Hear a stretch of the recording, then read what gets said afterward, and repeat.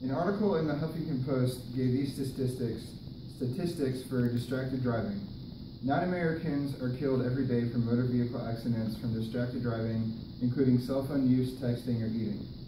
1 in 4 vehicle crashes involved a cell phone. 40% of teens say that have been a passenger in a car whose driver used a cell phone in a dangerous way.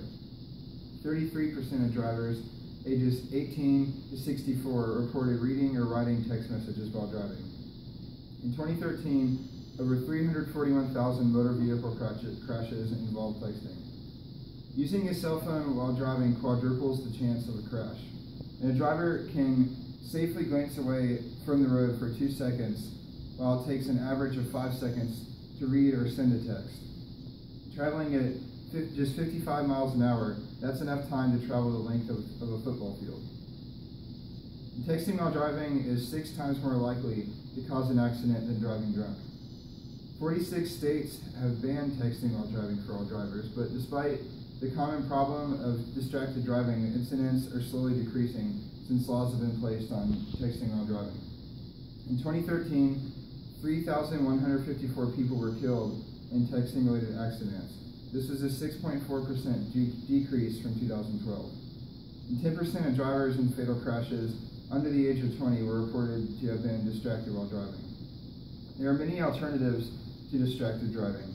Some of the less effective methods include voice-to-text typing, setting preset buttons on the radio for station browsing, and many manufacturers have placed volume and tuner controls on the steering wheel and more options like that. While these methods are helpful, they are not fully safe. Voice-to-text messaging still requires you to look at the screen to read an oncoming text or to proofread an outgoing text. Touching the radio requires taking hands off the wheel and likely taking eyes off the road.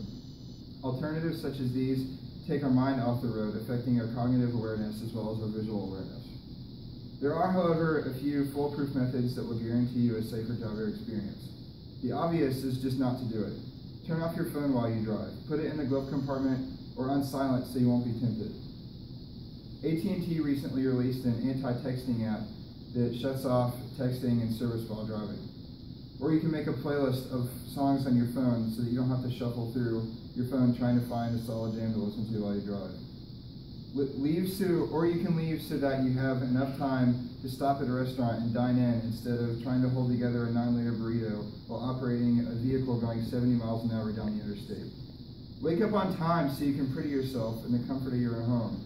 Or worst case scenario, just accept the fact that you're going to be late instead of trying to do your makeup in the driver's seat. Let a passenger read messages to you and tell them what to reply.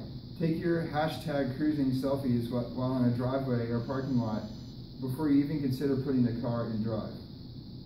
Or if you're in the middle of a conversation, let the person know before departing that you will be on the road and unable to talk. No matter the objective, it can wait. It is your life. If you're distracting yourself while driving, you are not only putting you or anyone else in your vehicle in danger, you are putting the thousands of people you drive by on a daily basis in severe danger.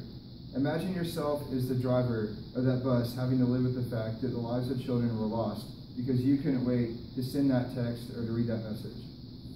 Life is far too fragile to put on the line for something as petty as a text message or a Big Mac, and we can all work to take the right measures to avoid distracted driving and provide a safer transportation environment for everyone.